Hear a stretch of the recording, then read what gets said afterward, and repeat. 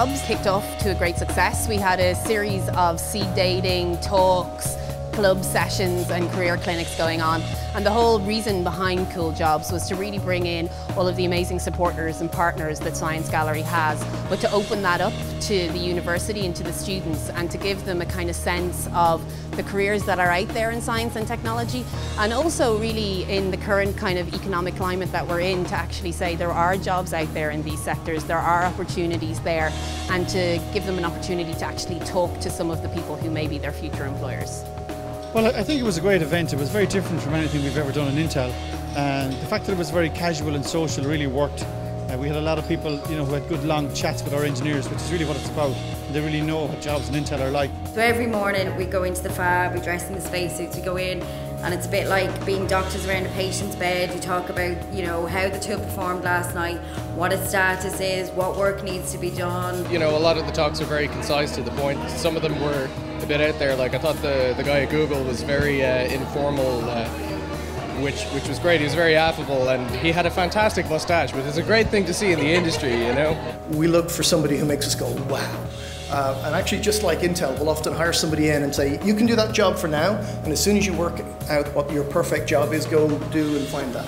A lot of jobs that I didn't think would have been around are. I definitely didn't think that there was as much flexibility with some of the companies. Like, they were saying that you could just go in and then decide what you wanted to do. It means there's a little more hope. A lot of the times, businesses are actually very interested in people who do science, simply because it can also help them get an understanding of the science and the research work that you guys do.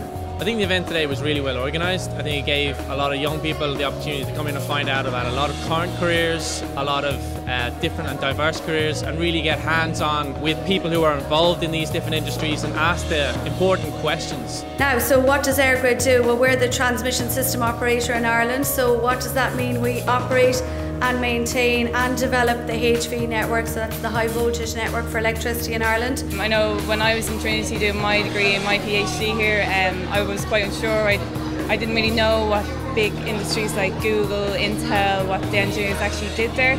So I thought it was good for the students to get a one-on-one experience with people who work in these companies. IBM as a company put a lot of focus on Ireland as a location, so it's a very, very diverse campus.